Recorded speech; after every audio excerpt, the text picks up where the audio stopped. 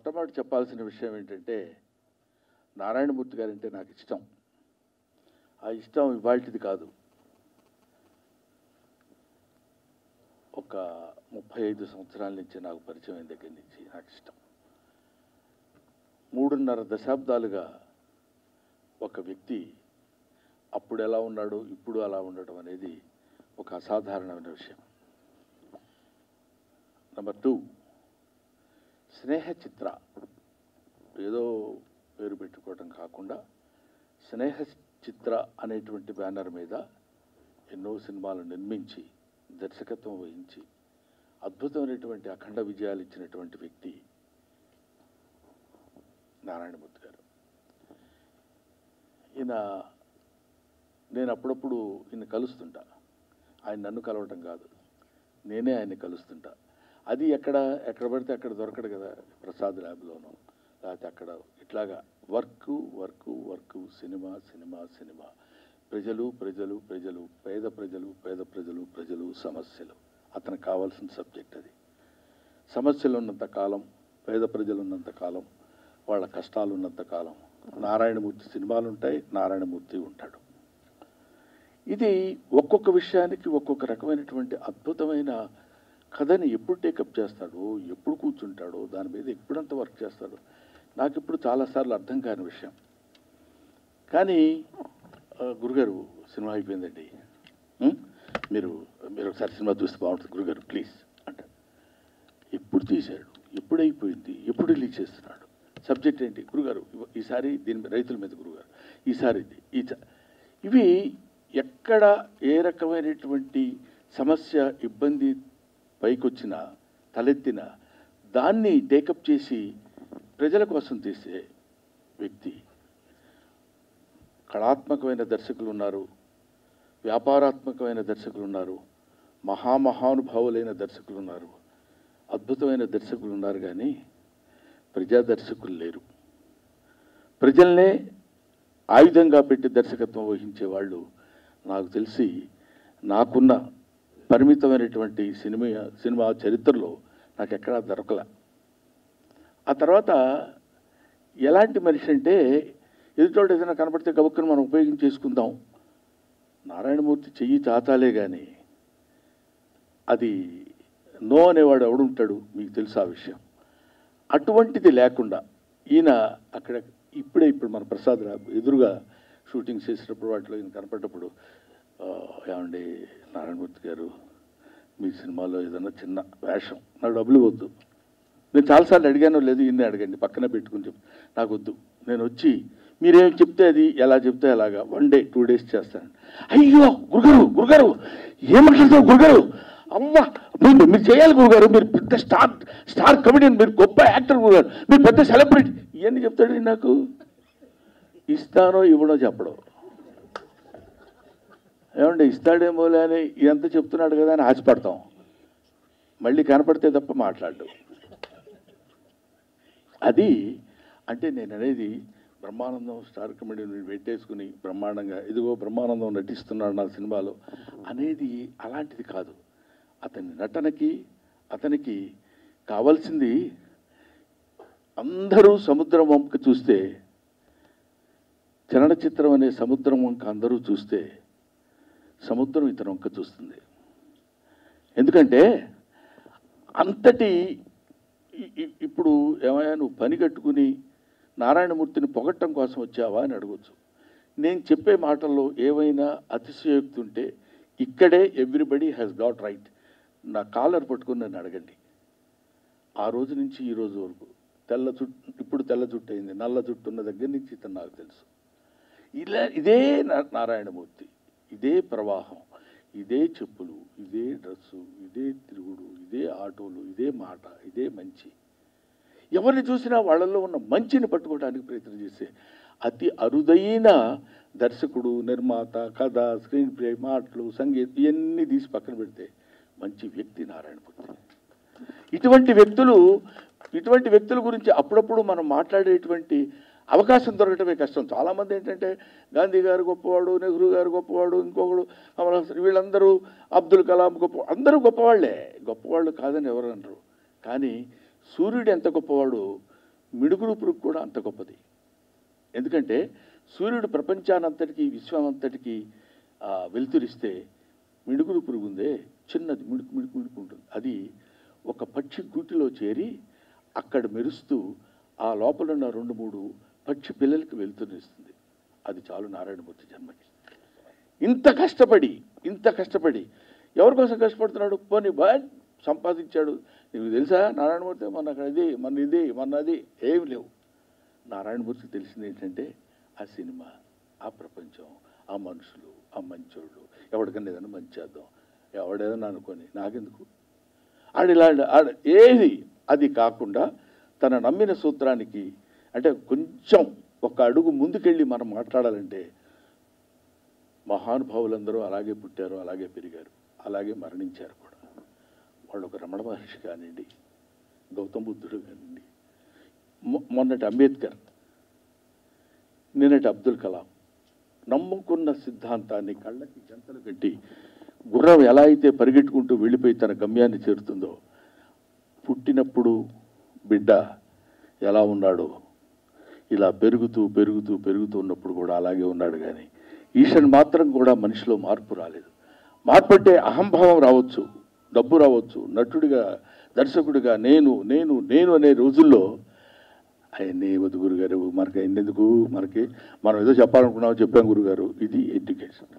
ఈ పాయింట్కి వస్తే ఇంతటి సిచ్యువేషన్, ఇటువంటి పరిస్థితుల్లో ఈయనతో పాటు వచ్చిన వాళ్ళందరూ తెలుసు నాకు. వాళ్ళందరూ ఎలా ఉన్నారు, ఈయన ఎలా ఉన్నాడో తెలుసు. వాళ్ళతో నాకు పోలిక లేదు, వాళ్ళతో నేను పోల్చాల్సిన అవసరం లేదు. కానీ తెలిసిన విషయాన్ని తెలిసిన విషయం చెప్పడం ఎంత గొప్ప, చెప్పకుండా ఉండటం అంత తప్పు.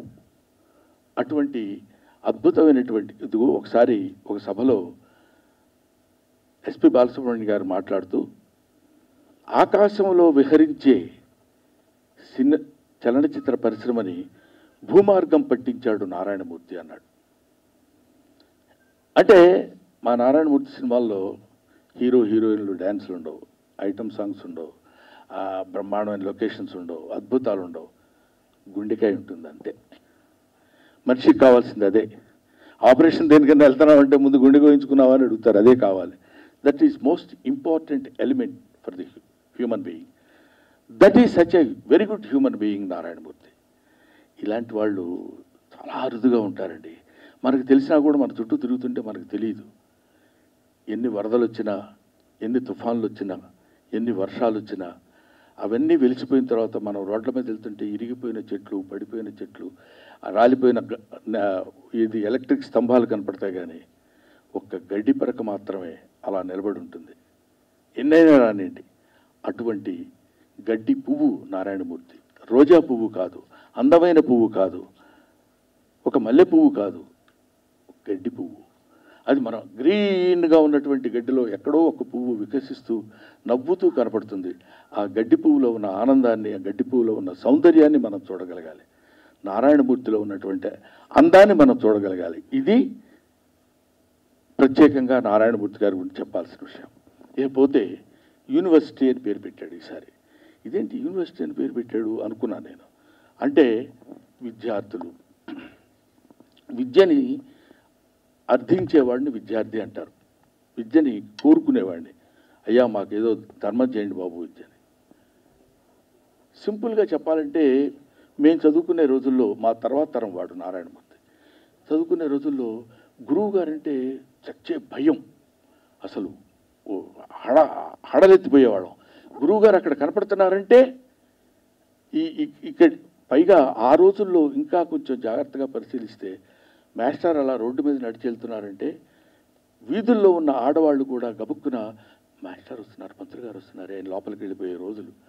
ఆ గౌరవాలు పోయినాయి, ఆ చదువులు పోయినాయి, ఆ విద్యార్థులు గురువుకి శిష్యుడికి ఉన్నటువంటి సంబంధాలు పోయినాయి. పోయి ఇప్పుడు గురువులు శిష్యులు కలిసి బార్లోనో సరదాగా ఎక్కడికోసారికి వెళ్దారా అని గురువుగారంటే శిష్యులందరూ కలిసి వెళ్ళిపోయి పండగలు చేసుకునే రోజులు వచ్చాయి. ఈ రకమైనటువంటి యాటిట్యూడ్ని క్యాష్ చేసుకునేటువంటి విద్యా సంస్థలు వచ్చినాయి. ఆ యూనివర్సిటీలో ఒక విద్యార్థి పడేటువంటి తపన, చదువుకోవాలి యూనివర్సిటీ అంటే ఇందాక మనం మాటల్లో చెప్పుకున్నాం. యూనివర్సిటీ అంటే విశ్వవిద్యాలయం. విశ్వవిద్యాలయం అంటే అన్ని సబ్జెక్ట్స్ అక్కడ ఉంటాయని కాదు, విశ్వంలో ఉన్నటువంటి సబ్జెక్ట్ అందరినీ నేర్పేటువంటిది విశ్వవిద్యాలయం. అక్కడికి వెళ్ళి మనం చదువుకుంటాం. ఆ చదువుకి ప్రతిఫలం ఏంటంటే విజ్ఞానం మనం పొందుతాం. ఆ విజ్ఞానం ద్వారా మళ్ళీ మనం కొంతమంది విజ్ఞానవంతులను తయారు చేస్తాం. అలా విజ్ఞానవంతులను తయారు చేసినటువంటి ఈ దేశంలో విజ్ఞానం కరువై చదువు కొనేటువంటి రోజులు వచ్చి దాన్ని ఎలా క్యాష్ చేసుకోవాలి. ఈ మధ్య ఏదో 100కి 100 పాళ్ళు వచ్చినాయి, 100కి 99%, 98 ఆ ఒక్కటి మనకి గ్రేస్గా వదిలేస్తారు. 100కి 100 అంటే నమ్మరని. నా పాయింట్ ఏంటంటే అసలు మాస్టర్కి 100కి 100 పాళ్ళు తెలిసి ఉండాలి కదా సబ్జెక్ట్ గురించి. వాడికి తెలుసుంటే అతను చెప్తాడు స్టూడెంట్కి, ఆడికి అప్పుడు 100కి 100 పాళ్ళు 99%. వీడికి తెలిసింది వాడికి చెప్తే, వాడు తెలిసింది వాడు రాస్తే దానికి 99 మొట్టమొదటి ర్యాంక్ అని అరుస్తారు, టీవీల్లో కేకలు పెడతారు, బెబ్బర్లు పెడతారు. ఇదిగోండి ఇలాంటి వాడు వచ్చాడు. చదువు కోసం ఎడం చేత్తో పుస్తకాలు పట్టుకుని కుడి చేత్తో సముద్రాన్ని అదే గంగానదిని ఈదుకుంటూ అవతల ఒడ్డుకి వెళ్ళి చదువుకున్న లాల్ బహదూర్ శాస్త్రి ఉన్నాడు. That is the value of education. చదువుకోవాలి, చదువు చదువు చదువు అని. నా జీవిత చరిత్రలో నేను రాస్తుంది ఏంటంటే, ఎవరైనా నా జీవిత చరిత్రని ఎందుకు రాస్తున్నానంటే, పేదరికం గురించి మానేస్తూ చదువు గురించి వెనకడుగు వేయాల్సి వస్తే, మా నాన్న మాది ఒక పెద్ద కుటుంబం, నన్ను అసలు చదివించేవాడే కాదేమో. ఆయన చదివించడం కాదు, నేను చదువుకున్నాను. నేను చదువుకున్నానంటే చదువు ఎడల నాకున్నటువంటి శ్రద్ధ పక్కన పెడితే చదువుకుంటే నన్ను గౌరవిస్తారు, మా నాన్నని ఎంత గౌరవిస్తారు, నన్ను అంత గౌరవిస్తారనే అభిప్రాయంతో నేను చదువుకున్నాను. అటువంటి ఎడ్యుకేషనల్ వాల్యూస్ గురించి దానిలో జరుగుతున్న మాఫియా మీ అందరికీ తెలుసు. ఎడ్యుకేషనల్ మాఫియా ఎలాగా వీరంగా వేస్తుందో, విజృంభిస్తుందో దాన్ని పట్టుకుని, ఆ పాయింట్ని పట్టుకుని దాన్ని ఎక్కడ ఏ రకమైనటువంటి రుగ్మత జబ్బు ఏర్పడినా దానికి రెమెడీ కోసం, మందు కోసం తిరిగి తప్పించి మెడికల్ షాపులన్నీ తిరిగి తెచ్చి దానికి ఆ జబ్బుకి ఆ మందు వేయాలనేటువంటి ఒక అద్భుతమైన డాక్టర్ మన నారాయణమూర్తి. కాబట్టి ఇటువంటి వీళ్ళు తీసిన సినిమాలు మనం చూడాలి. మనం చూడం, అసలు జనరల్గా చేసేది అదే. ఎందుకు చూడమంటే ఏముంటే హీరోయిన్ ఉండదు, అద్భుతంగా ఆయన ఎక్స్పోజర్ ఉండదు. ఆ తర్వాత వెనకాల పెద్ద ఇటలీ, జర్మనీ, లండన్ అవన్నీ ఉండవు, ఈ చెట్లు చాములో ఉంటుంటాయి. ఎందుకో ఇది చూడటం ఎంటర్టైన్మెంట్ ఏదండి. Entertainment is for the body, knowledge is for the soul. మనకు అది కావాలి. అది కావాలనేటువంటి స్థితికి మనుషులు, మన దేశం ఎప్పుడు ఎదుగుతుందో అని ఎదురు చూసేటువంటి అతి అరుదైనటువంటి వ్యక్తుల్లో నారాయణమూర్తి ఒకడు. అటువంటి వాడు ఆయన తీసినటువంటి ప్రతి సినిమా, ఆయన తీసినటువంటి ప్రతి షాట్ జాగ్రత్తగా నేను నా ప్రజలందరికీ, నా ప్రేక్షకులందరికీ నేను మనస్ఫూర్తిగా విజ్ఞప్తి చేసేది ఏంటంటే, బ్రహ్మానందగాడు భలే చేస్తాడ్రా, భలే నవ్విస్తాడ్రా అనుకునే వాళ్ళందరూ ఒక్కసారి నారాయణమూర్తి గారి యూనివర్సిటీ సినిమా చూడండి, చదువుకున్న విలువ చూడండి, చదువుని ఎలాగా చెరపడుతున్నారో చూడండి, చదువుని ఎలా రేప్ చేస్తున్నారో చూడండి. అటువంటి విషయాలన్నీ అద్భుతంగా చిత్రీకరించి మీ ముందు పెట్టాడు. My dear friends, my dear student friends, please kindly go to the theatre and see university cinema and bless Narayanamurthy. Narayanamurthy అలాగే ఉండాలి, నారాయణమూర్తి అలాగే ఉండాలి, ఇలాంటి సినిమాలు తీయాలి. Bravo Narayanamurthy, long love Narayanamurthy. Thank you very much. Thanks అండి. అలవాటు ఎవరైనా సరే అక్కడ పక్కన నిలబడాలంటే నిలబడాల్సింది అంతే. అది నారాయణమూర్తి గొప్పతనం కాదు, అది నారాయణమూర్తి గొప్పతనం కాదు, అతనిలో ఉన్న నిజాయితీ గొప్పతనం. అయ్యే ఒక్క మాట చెప్పాలని నేను నిలబడ్డా మనం సార్. ఇందా సార్ టాపిక్ ఇస్తారు కదా, నిజంగా మిత్రులారా మీరు నమ్మండి, ఆయన వెరీ వెరీ బిగ్ స్టార్. మీకు తెలుసు కదా, బ్రహ్మానందం గారు ఉన్నారంటే ఆ సినిమాకి ఆ క్రేజ్, ఆ వాల్యూ అన్నీ మీకు తెలుసు కదా. చాలాసార్లు మీరు నమ్మండి మిత్రులారా, నారాయణమూర్తి నేను సినిమాలు యాక్ట్ చేస్తానయ్యా, మంచి సినిమాలు చేస్తున్నావు, అరే నీకోసం నేను వస్తా, ఎన్ని డేట్స్ కలుగుతాను చెప్పు, నేను ఇస్తా, నేను చేస్తా, ఒక్క పైస కూడా ఇవ్వవద్దు అని మీరు నమ్మండి మిత్రులారా. నిజంగా ఆయన కనపడ్డా నేను దండం పెట్టుకోండి, విశేషంగా ఆయన మీద గౌరవంతో, మామూలు గౌరవంతో. వెంటనే నేను మాట, నీ సినిమాలో యాక్ట్ చేస్తా, నేను ఎన్ని డేట్స్లో వస్తా, రా చేసుకో అనేవారండి ఆయన. అది సత్యం అండి. నేనే సార్ మీరు చాలా బీభత్సంగా బిజీ స్టార్, మీరు గో లైక్ దిస్, నా రూట్లో నేను గో లైక్ దిస్ అని చెప్పి దండం పెట్టాను సార్. అది వాస్తవం సార్, అది వాస్తవం అండి. నా మీద మంచి అది అభిమానమా, లేకపోతే మీరు ఏమన్నానండి, మీరు వాత్సల్యమా, లేకపోతే నా సినిమాలో నాడముత్తి సినిమాలో బ్రహ్మానందం గారు ఉన్నాడు అని ఇంకా గొప్ప సక్సెస్ వద్దనే నా పైన ఉన్న ఆయన బ్లెస్సింగ్సా, అనేక కోణాల్లో నా ఎయిర్లైన్ చూపించిన ఆదరాభిమానాలకి నేను మనస్ఫూర్తిగా సభాముఖంగా మీడియా ముందు దండం పెడుతున్నానండి. వాస్తవం ఇది. నేనే వద్దు సార్ అని దండం పెట్టా, అది కూడా వాస్తవమే. దానికి గురుగారు ఆ యాంగిల్లో మాడారు. యాక్చువల్ సత్యం మాత్రం ఇదండి. Sir sir sir please please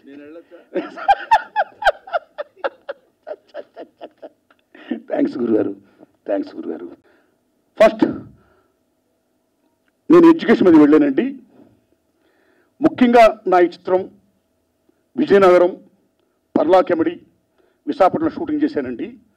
అక్కడ నా షూటింగ్ చేయడానికి ఆంధ్రప్రదేశ్ విద్యాశాఖ మంత్రులు బొత్స సత్యనారాయణ గారు, అక్కడ ఎడ్యుకేషన్ సెక్రటరీ హేమచంద్రరెడ్డి గారు, అలాగే స్వామినాయుడు గారు, అలాగే సెంచురియన్ యూనివర్సిటీ ప్రొపరేటర్స్ ఎంఎన్ రావు గారు, మిశ్రా గారు, వైస్ ఛాన్సలర్ నా శ్రేయోభిలాషి శ్రీ రాజు గారు, అనేక మంది మహామహులు, అక్కడున్న పెద్దలు చాలామంది నా సహాయ సహకారాలు ఇచ్చారండి. వాళ్ళందరికీ, అక్కడున్న పెద్దలకి, ఆ ఉపాధ్యాయులకు, ఆ సిబ్బందికి, విద్యార్థులకు, వాళ్ళందరూ కూడా నా హృదయపూర్వక వందనాలండి. అలాగే ఈ సినిమాలో సత్యానంద్ గారి, విశాఖపట్నంలో సత్యానంద్ గారు చాలా ఫేమస్, మీకు తెలుసు. ఆయన చాలామంది తర్పిదిస్తుంటారండి. సో ఆయన పరిచయం చేసిన విద్యార్థులు చాలామంది నా సినిమాలో యాక్ట్ చేశారండి. అందులో చాలామంది ఉన్నారండి. అలాగే సేమ్ టైం సెంచురియన్ యూనివర్సిటీ ఏమైతే ఉందో, జేఎన్టీయూ యూనివర్సిటీ ఏమైతుందో, అక్కడున్న విద్యార్థులతో కూడా మెయిన్ వేషాలు వేయించానండి. సో బ్రహ్మాండంగా యాక్ట్ చేశారండి. అలాగే విజయనగరం, ఉత్తరాంధ్రలో ఉన్న స్థానిక కళాకారులు విశాఖపట్నంలో కానీ చాలామంది బ్రహ్మాండంగా నటించారండి. నేను వైఎస్ కృష్ణేశ్వరరావు మీకు తెలుసండి. రిమైనింగ్ అంతా అక్కడ స్పాట్ బ్రహ్మాండంగా నటించారు. సెల్యూట్ ఉద్యమండి. అంత గొప్పగా సహకరించారు. వాళ్ళందరికీ వందనాలండి. Thanks a lot. ఇక మిత్రులారా, గత 40 ఏళ్ళుగా నేను భారతదేశంలో కానీ మన 2 తెలుగు రాష్ట్రాల్లో కానీ ఏ సమస్యలు ఉత్పన్నమవుతున్నాయో ఆ సమస్యలకు ఒక కళాకారుడిగా స్పందించిన సినిమాలు తీసుకుంటూ వస్తున్నాం. ప్రజలు చాలా గొప్పవాళ్ళు, చాలా గొప్పవాళ్ళు. వాళ్ళు చాలా భారీ సినిమాలు, భారీ హంగులు, సెట్టింగులు ఉన్నాయి, బీభత్సమైన చూస్తారు. కనెక్ట్ అయితే సామాజిక సమస్యతో కూడుకున్న మహోన్నత నేతృత్వాలను కూడా బ్రహ్మాండంగా ఆదరిస్తారు. దానికి కారణం గోడవెల రామబ్రహ్మం గారి మాలపిల్ల కానించి, రైతు బిడ్డ కానించి అనేక సినిమాలు, మాదాల రంగారావు గారు, బి నరసింహరావు, అనేక మంది, అలాగే నేను, టి కృష్ణ గారు, ఎందరో మహానుభావులు ఇలా చిత్రాలు తీసుకుంటూ వస్తున్నాం. మా చిత్రాలను కూడా ఆ చిత్రాలతో పాటు ధీటుగా ఆదరించారు. అందులో భాగమే నా సినిమాలు అర్ధరా సొంతం నుంచి ఇప్పుడు దాకా తీసుకుంటూ వస్తున్నా. ఇందులో చాలా సినిమాలు సంవత్సరాలాడి సినిమాలు ఉన్నాయి. Jubilees, golden jubilees, 100 days సక్సెస్లు, failures ఉన్నాయి, మళ్ళా సక్సెస్లు ఉన్నాయి. కాబట్టి జనం చాలా గొప్పవాళ్ళు. సినిమా నచ్చాలి. వాళ్ళకి ఎవరైనా ఒకటే, సినిమా నచ్చడం తీయగలగాలి. ఆ ప్రయాణంలో భాగంగా నేను తీస్తూ వస్తున్నాను. నన్ను వాళ్ళు ఆశీర్వదిస్తున్నారు. గత చిత్రాలను ఆశీర్వదించి సక్సెస్ చేసినట్టే నా ఈ యూనివర్సిటీని కూడా వాళ్ళు ఆదరించాలని ప్రధాముఖంగా నేను ప్రజలందరికీ దండం పెడుతున్నా, బ్రహ్మానందం గారి సమక్షంలో, మీడియా సమక్షంలో. ఇక మిత్రులారు, ఈ విషయం కంటెంట్ ఏంటంటే, భారతదేశ రాజ్యాంగం విద్యా, వైద్య అనే 2 సేవా రంగాలు. ఈ 2 సేవా రంగాలని కూడా వ్యాపారం చేయకూడదు. ఏ కార్పొరేట్ సంస్థలో, ఏ ప్రైవేట్ సంస్థలో వీటి నడపరాదు. గవర్నమెంట్నే హ్యాండిల్ చేసి గవర్నమెంటే విద్యని, వైద్యని ఇవ్వాలి, కేజీ టు పీజీ అని రాజ్యాంగం చెబుతుందండి. సో విద్యా, వైద్యం సేవారంగాలు కాబట్టి అవి వ్యాపారం కాకుండా ప్రభుత్వమే నిర్వహించాలి. అప్పుడే సమాజం బాగుంటుంది. అప్పుడే ఎడ్యుకేషన్ మాఫియా ఉండదు, మెడికల్ మాఫియా ఉండదు, సామాన్య ప్రజలకి మేలు జరుగుతుంది అని ఈ రెండింటిని కూడా జాతీయం చేయాలని, విద్యని, వైద్యని జాతీయం చేయాలి అని నేను అనే విషయంతో నేను ఈ cinema తీసానండి. This is my film university. ఈ యూనివర్సిటీలో ముఖ్యంగా మిత్రులారా, విద్యార్థులు జాతి సంపద, దే ఆర్ మాన్యుమెంట్స్. ఏ మానవ వనరుల శక్తి ఉందో, ఈ ప్రపంచాన్ని ఏదైతే నిర్మిస్తుందో, ఆ మానవ వనరుల శక్తి ఏమైతే ఉందో ఆ విద్యార్థి ఉద్యోగం చేయాలి, బాగుండాలి. ది సేమ్ టైం ఏ మేధస్సు ఈ ప్రపంచాన్ని ద్విగుణీకృతం చేస్తున్నాడో ఆ మేధస్సును గుర్తించి గౌరవించాలి. They are like బాక్యరానంగల్ project, they are like Hirakud, they are like Nagarjuna Sagar. జాతి సంపద. అలాంటి విద్యార్థుల్ని మీరు ఆదుకోండి, సాదుకోండి, వాళ్ళని గుర్తించండి, గౌరవించండి, వాళ్ళ సేవలు వినియోగించుకోండి. అంతేగాని చదువు కొనే బదులు చదువు కొనిపించకండి. మా విద్యాలయాలే ర్యాంకులు నెంబర్ 1, నెంబర్ 2, నెంబర్ 1 అని అనుకోవడం కోసం పేపర్ లీకేజ్ చేయకండి. చదువుకున్న వాళ్ళు ఆత్మహత్య చేసుకున్నట్టు పూరు కలుపుకోండి. అలాగే ఏ ఎడ్యుకేషన్ ఉందో, ఏ ప్రశ్నాపత్రాలు ఉన్నాయో ఆ ప్రశ్నాపత్రాలని అక్కడున్న స్థానికంగా ఏ ప్రొఫెసర్లు మాస్టర్లు వాళ్ళు దిద్దాలి, కానీ ఏ థర్డ్ పార్టీలకు అప్పచెప్పకండి. ఇలాంటి మాఫియాలు వద్దు. చదువుకునేవాడు, బాగా చదివేవాడు గొప్పడు కావాలి, వాడు సేవలు మనకు కావాలి. బాగా చదివిన వాడు అందరూ పాస్ అయిపోతూ మళ్ళీ ఇదే బాగా చదివిన వాడు మనందరూ లంచాలు ఇచ్చేసి ఉద్యోగం చేసేస్తే అప్పుడు ఏ డాక్టర్ అయితే ఇతను పేషెంట్ బతుకుతాడా? పేషెంట్ మరణిస్తాడు. అలాంటి వాడు ఏ ఇంజనీర్ అయితే బ్రిడ్జి కట్టడం బాగుంటుందా? కూలిపోతుంది. సో సమస్తం విధ్వంసం అయిపోతుంది వ్యవస్థ. కాబట్టి ఈ ఎడ్యుకేషన్ అనేది మహాతల్లి కాబట్టి ఆ మాన్యుమెంట్స్ని, ఆ విద్యార్థుల్ని, ఆ జాతి సంపదని మనం గుర్తించి గౌరవించాలి. పేపర్ లీకేజీలు ఉండకూడదు, లంచాలు ఇచ్చేసి ఉద్యోగాలు ఇవ్వకూడదు, నిరుచున్న వాడిని వారి సర్వీస్ని ఉపయోగించుకోండి అని చెబుతూ, ది సేమ్ టైం ఏ రాజ్యాంగంలో అయితే మనకి బడుగు బలహీన వర్గాలు కానీ, సామాన్యులు కానీ, ఎస్సీ ఎస్టీ సోదరులు కానీ, మైనారిటీస్ కానీ ఏ రిజర్వేషన్ హక్స్ ఉన్నాయో, ఏ కాన్స్టిట్యూషనల్ రైట్స్ ఉన్నాయో, we are losing day by day. Why? Because ఈ ప్రపంచ వాణిజ్య సంస్థతో కుదుర్చుకున్న ఒప్పందాలు కానీ, ప్రపంచ బ్యాంక్ షరతుల లోపల పనిచేయడం వల్ల కానీ, ఫార్వర్డ్ కన్సిడర్ ఇండియా మళ్ళీ వర్ధమాన దేశాలు ఏం ప్రాబ్లమ్స్ ఫేస్ చేస్తున్నాయి? విద్యార్థి నిరుద్యోగులు చేసి నడిపడాలను పడేస్తున్నాయి. అందుకే విద్య, వైద్య, విమానయానం, నౌకాయానం, LICs, బీమాస్, bankings, each and everything private కన్నా అయిపోతుంది. ఇలాంటి కేంద్ర ప్రభుత్వం సంబంధించిన వ్యవస్థలన్నీ కూడా, సంస్థలన్నీ కూడా ప్రైవేట్గానే అయిపోతే ఈ బడుగు బలహీన వర్గాలకి, ఈ పేదలకి, ఈ బడుగు జీవులకి ఏ కాన్స్టిట్యూషన్లో ఏ బాబాసాహెబ్ అంబేద్కర్ మహానుభావుడు కానీ, పెద్దలు కానీ రిజర్వేషన్ హక్కు కల్పించారో హక్కుల్ని దే ఆర్ లూజింగ్, కోల్పోతున్నారు. అది కుట్ర. ఆ కుట్రను బహిర్గతం చేసి అలా కుట్ర జరగకూడదు, వాళ్ళకి ఉద్యోగాలు రావాల్సిందే, ఎట్టి పరిస్థితులు కూడా ప్రైవేట్గా చేయకూడదు, పబ్లిక్ సెక్టర్లో ఉండాలి, వీళ్ళ సేవలు ఉపయోగించుకోవాలి అని పరంగా చెప్పిన చిత్రం నా యూనివర్సిటీ. సో ఫస్ట్ హాఫ్ చదువుల పరం అవ్వండి, సెకండ్ హాఫ్ ఉద్యోగ పరం అవ్వండి. ఈ రెండింటిలో కూడా ఈవేళ భారతదేశంలో యువత ఏ రకంగా పయనిస్తుంది, ఏ రకమైన ప్రాబ్లమ్స్ ఫేస్ చేస్తుంది. సేమ్ టైం ఈవేళ ప్రపంచం కుగ్రామం అయిపోయింది. It's became global village.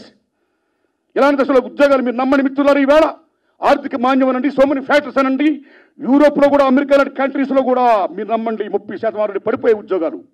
వీళ్ళ భారతదేశం నుంచి కానీ అనేక దేశాల నుంచి వెళ్తున్న వారు సంఖ్య తగ్గిపోయింది. సో ఇక్కడ రిజర్వేషన్స్ కోల్పోయి అక్కడ ఇంటర్నేషనల్ లెవెల్ కూడా అక్కడ ఉద్యోగాలు ఆర్థిక మాన్యాలు పడిపోతుంటే ఈ నిరుద్యోగులు ఏమైపోతారు? అందుకే నేను నరేంద్ర మోడీ గారిని విజ్ఞప్తి చేస్తున్నా. అయ్యా నరేంద్ర మోడీ గారు, మీరు సంవత్సరానికి 2 కోట్ల మంది ఉద్యోగాలు ఇస్తామన్నారు. మీరు 2 కోట్ల మందికి ఏవి ఆ ఉద్యోగాలు? దయించి ఇవ్వండి సార్. అలాగే ప్రతిదీ ప్రైవేట్గా చేసుకుంటూ పోతే ఉద్యోగాలు ఉండవు సార్, రిజర్వేషన్ ఉండవండి సార్, మొత్తం అందరినీ రోడ్డున పడిపోతున్నారు సార్. దయించి మీరు ప్రైవేటీకరించకుండా ప్రభుత్వపరం ఉంచండి, వీళ్ళకి ఉద్యోగాలు ఇప్పించండి సార్ అని 2 విజ్ఞప్తి చేసిందే నా ఈ చిత్రం యూనివర్సిటీ. మిత్రులారు, ఇప్పుడు ప్రొడక్షన్ పనులు జరుగుతున్నాయి, త్వరలోనే సెన్సార్ పనులు చూసుకొని రిలీజ్ చేస్తాను. దయించి చూడండి, ఏమాత్రం నచ్చినా సరే గత నా చిత్రాల్లాగే దయించి ఆదరించి నన్ను మళ్ళీ ఇలా చిత్రాలు తీయడానికి నాకు ఒక శక్తిని ఇవ్వండి, బలాన్ని ఇవ్వండి. వందనాలు. Thanks a lot. And you're watching Lovely TV. You're seeing me in Lovely TV. మీ అందరూ లవ్లీ టీమ్కి, లవ్లీ ఛానల్కి సబ్స్క్రైబ్ చేయండి. Please subscribe, like and share. వీడియోస్కి లైక్ చేయండి, ఇంకా షేర్ చేయండి. Please subscribe, like and share. Lovely TV. Thank you. Thank you.